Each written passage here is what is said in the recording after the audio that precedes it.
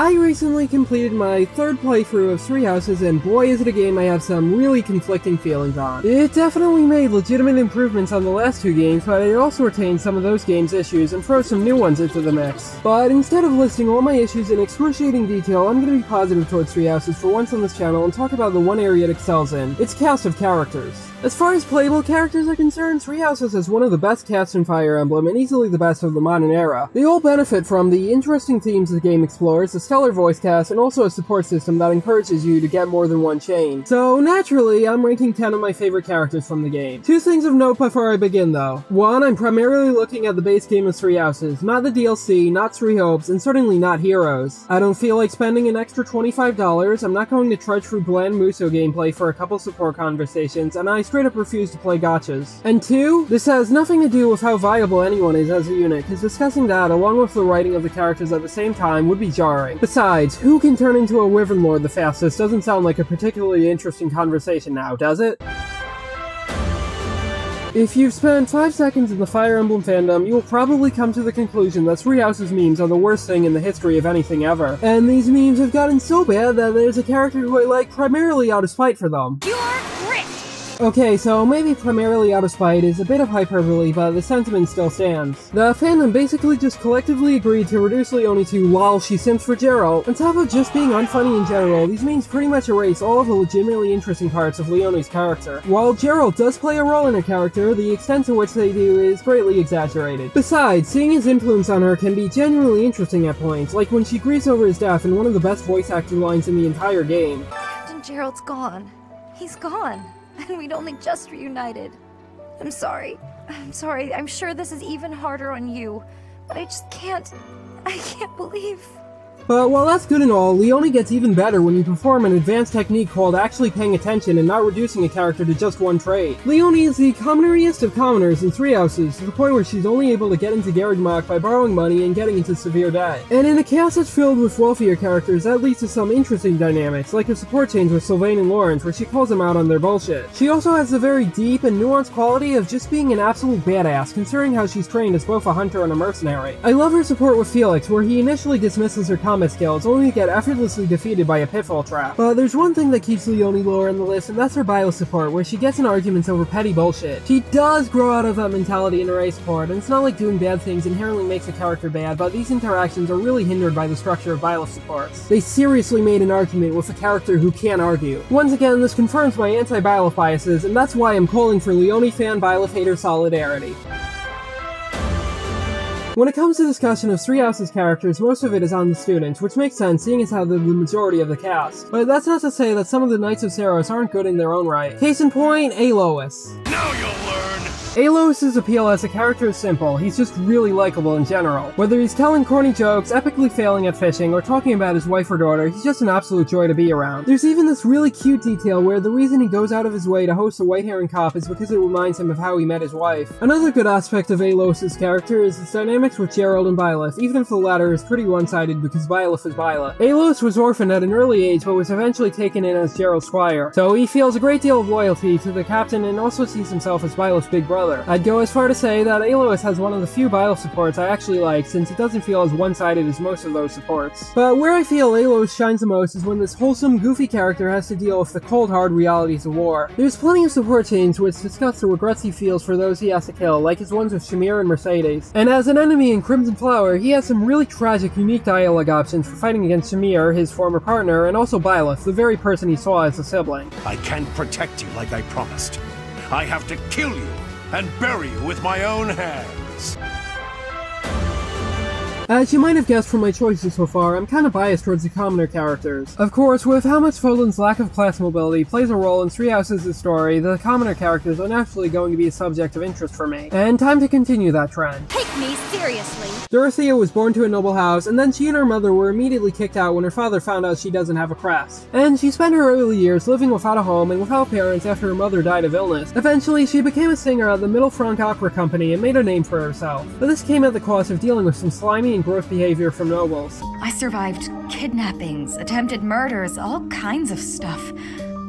But you know what? I broke those guys' arms. Snap! It was a thank you for all the trouble they went through trying to hurt me. The reason Dorothea came to Garreg was to find a suitable husband, or wife, she's bi. On the surface, Dorothea seems like nothing more than your typical flirty character, which is a character archetype that doesn't exactly have the best track record in Fire Emblem. But while I definitely do think that Dorothea is sometimes a victim of 3S's tendency for avatar pandering, she is not nearly as shallow as a surface-level glance would lead you to believe. Dorothea's reason for being flirty is because she has a warped perception of self that causes her to feel her opera career is going to fade away when she gets older. And since there's the whole thing of life for commoners sucking a lot, she sees marrying into a richer family as the only option to have any sort of long-term future. So in the A supports where she's able to break free of her toxic sense of self-worth and love herself, it's really satisfying. Her background has also caused her to have a strong distaste for most nobles. Any conversation between Dorothea and a character from a noble household is an interesting look into both her and her partner. There's also the bulk of her post-time skip dialogue where she's become jaded due to the war, and this aspect of her character culminates in a really great piece of special monastery dialogue for Ferdinand's death. And Ferdy was there.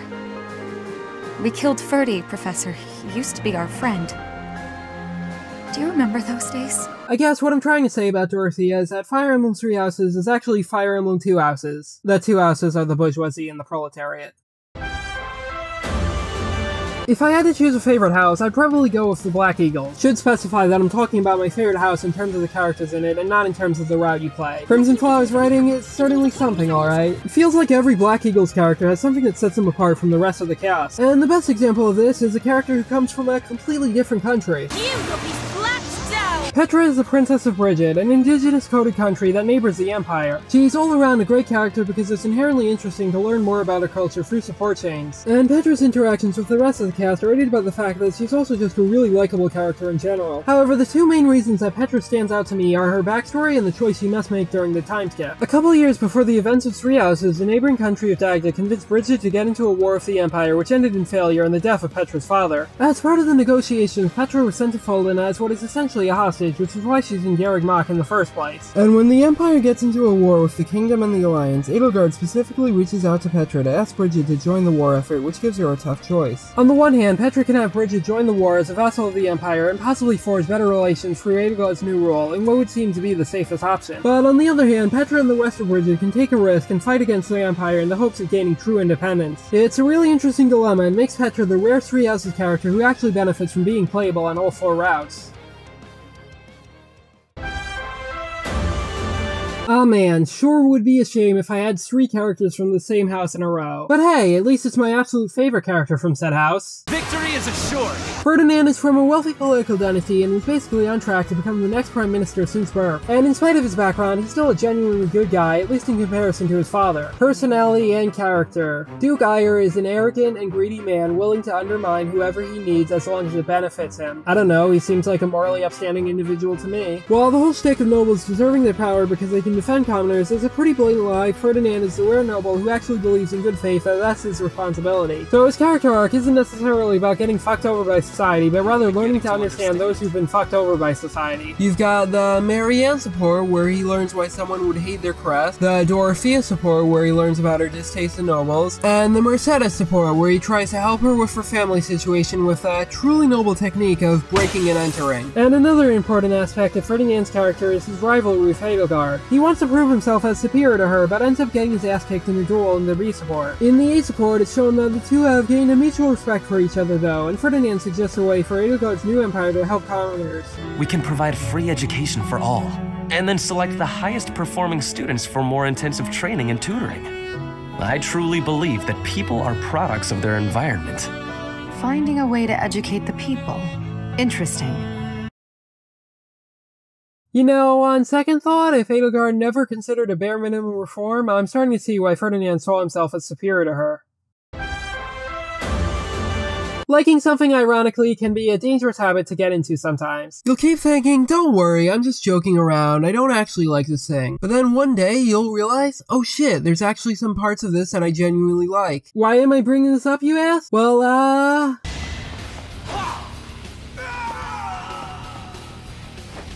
For all the people in my audience who have a fetish for weird analogies, Felix is kind of like the Strangers of Paradise of Fire Emblem. The character is fun both because you can laugh about how edgy and stupid he is, and because there's some genuine great aspects to him. Like, for every aspect about Felix that I can laugh at, there's something else that makes me think, oh, that's actually kinda neat. Overall edgy demeanor? Backstory that makes an interesting point about how Fraldarius' chivalrous culture results in the romanticization of death. Goddess Tower event where he tells Byleth to fuck off? Actually genuinely sweet romances with Ferdinand and Lorenz. Line of dialogue in his support that changes based on whether or not he likes candy? Interesting dynamic with Dimitri where he has genuine reasons to dislike the Boy King but is still willing to serve behind him. See what I mean? He's equal parts a hilarious character in an ironic sense and a genuinely interesting take on an edgy little shit who needs to grow as a person. Also, he has by far the funniest collection of in-battle dialogue lines. You haven't earned my pity. Too easy. Next time bring your friends. Nothing personal. So, unpopular opinion and scorching hot take, but Seteth is pretty good. Judgment is passed! Seteth was one of the 4 saints that fought alongside Rhea thousands of years ago, and during the events of the game, he's the Archbishop of Garreg Mach. He's also that exact brand of stern on the outside, caring on the inside that anyone can get behind. Among other things, you've got the Felix support chain, where Seteth genuinely makes an effort to understand the edgy little shit, and also the part of the story where you earn his trust by rescuing Flame. Speaking of which, him being a caring father is another reason why he's so lovable. In a game franchise where the overwhelming majority of dads are either deadbeats, dead, or ones you wish were dead, Seteth is there to join the single-digit list of dads who aren't any of those things. He's willing to do anything for his daughter, whether it's going all the way to town to get her candy, holding a fishing tournament for her, or retreating from the war and going into hiding with her in Crimson Flower. But the aspect of Seteth's character that doesn't get as much attention as it deserves is how he's not just thoughtlessly following Rhea. He's willing to call her out on her bullshit if need be, as exemplified by his understandable aversion to the whole human experimentation thing. And his Ingrid support also shows that he's willing to see the flaws in the crest system. Finally, if Byleth chooses to spare him and Flame in Crimson Flower, he admits that he can't trust Rhea anymore, but is willing to trust in Byleth before going into hiding. Oh yeah, that's another thing I love about Seteth's character. His trust in Byleth feels like something naturally earned over the course of the story, rather than something given to the boring self-insert protagonist for being a boring self-insert protagonist. Now, if only Seteth could teach his ways to a good chunk of the cast of this game and Fates. Did you really think you saw the last of my counter bias? I'll prove myself! Like many characters on here, Ashe's parents died at an early age, but he also had siblings that needed to be provided for, so he was forced into a life of crime. One day, he tried to rob Lord Lorenzo, but got caught in the act. However, rather than sending him to get arrested, Lorenzo took pity on Ashe and adopted both him and his siblings. So everything went happily ever after, right? Right?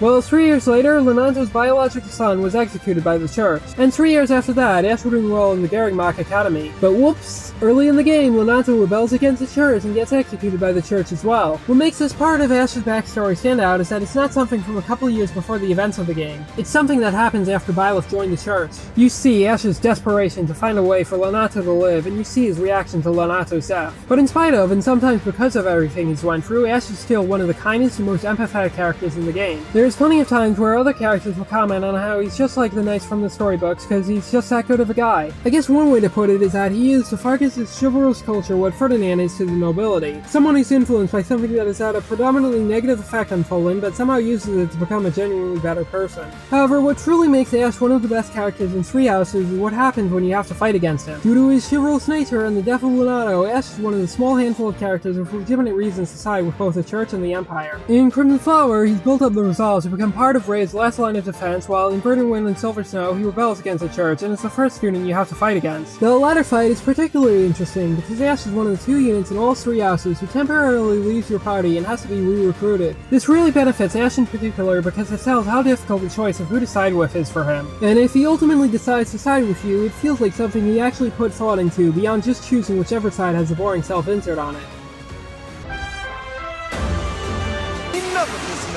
Before I talk about the stuff that Lorenz actually does in the actual game, I have to fulfill my duty as a wacky internet stories YouTuber and talk about a wacky internet story surrounding him. You see, during the pre-release phase of Three Houses, character designs and bios were being drip-fed to the fanbase, and Lorenz's character design certainly caught people's attention. In fact, as someone who didn't pay much attention to Three Houses' pre-release hype, I chose to play the Golden Deer House first solely because of Lorenz memes. Then flash forward to the actual release of the game, and the fandom collectively found out 2 things about Lorenz. 1, we somehow predicted predicted that one of his supports would involve him touching a girl's feet. 2. Holy shit, this guy somehow has a great character arc. A lot of what I like about Ferdinand also applies to Lorenz, to the point where this is support where the two of them bond over their similarities. They are both nobles of important families who don't have some tragic backstory and also have massive egos. So, over the course of the story, they learn to see things from the perspective of those who are less fortunate than them. Lorenz even has a rivalry with his house's main lord that ends with him realizing that said lord is more fit to lead than himself. But there's two key things that put Lorenz above Ferdinand for me. First, as opposed to Ferdinand, who's very clearly a good person from the start in spite of his cockiness, Lorenz comes off as comically unlikable at the start, which makes his development feel significantly more pronounced. His bio support has him get called out for hitting on women too much, and there's other support chains like his ones with Dorothea and Mercedes where his partner rightfully calls him out. So when he comes back post-time skip and turns out to have learned the error of his ways in many regards, it's all the more satisfying. And second,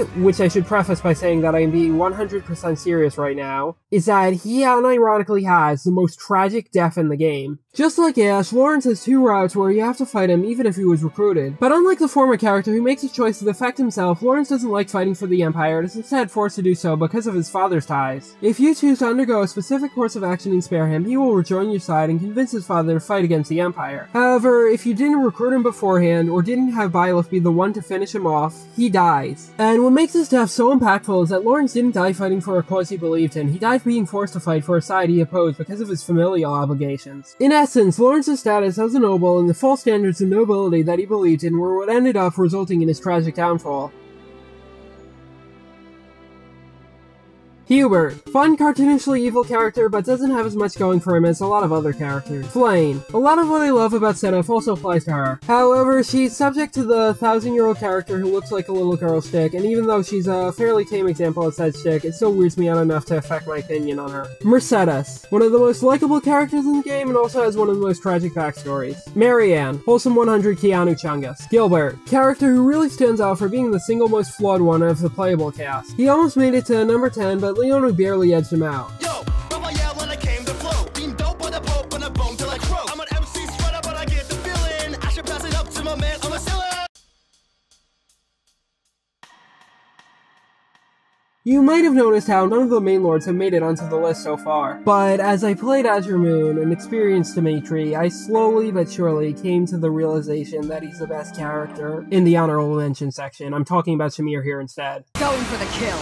Similarly to Petra, Shamir is not from Poland, hailing from Dagda instead. But unlike Petra, whose character is strongly tied to her home country, Shamir just straight up has no loyalty to her country, or any faction for that matter. She's only working for the Knights of Saros to repay a debt and doesn't even believe in its religion or care for the nobles she has to work for. In Crimson Flowers, she's even willing to abandon the church to side with the Empire, which may I remind you is an enemy of her home country. Truly, she is the practitioner of the Sigma grind set that we all strive to be. Originally, I wasn't going to put Shamir at the top spot, but rather somewhere in the top 5. I just saw her as a raw-as-hell character that isn't as deep or thematically interesting as the rest of the characters in the list. But then I realized something. If Three Houses is a game about characters fighting for what they believe in, then wouldn't that mean that Shamir, the character who doesn't have any particular loyalty, is the antithesis of the game's themes? In essence, Shamir is the best character in the game because of how heavily she contrasts with the rest of the cast and how much that reveals about basically any character she interacts with. Of course, you've got standard fare like the Leonie or Cyril support chains where a less experienced combatant learns from Shamir's unique skills. Then you've got the aforementioned Alois support, which juxtaposes a character who feels regrets about killing with one who does not. Then there's supports like those with Catherine, Hubert, and Dedu, which all juxtapose characters who are absolutely devoted to someone with a character who has no loyalties. And finally, there's the Petra support, where Shamir admits that seeing her allies passionately fight for a cause has rubbed off on her, and even says that she'd be willing to fight at Petra's side if their two countries fought. Shamir could have just settled for being one of the coolest characters in the game, but instead she became a character who greatly enhances the themes of the story and the majority of the cast by being able to contrast with them. In conclusion, if someone put a gun to my head and told me that the only way to survive was to unironically refer to a character as my waifu, then I would choose to accept my fate and die right then and there because waifu culture is gross.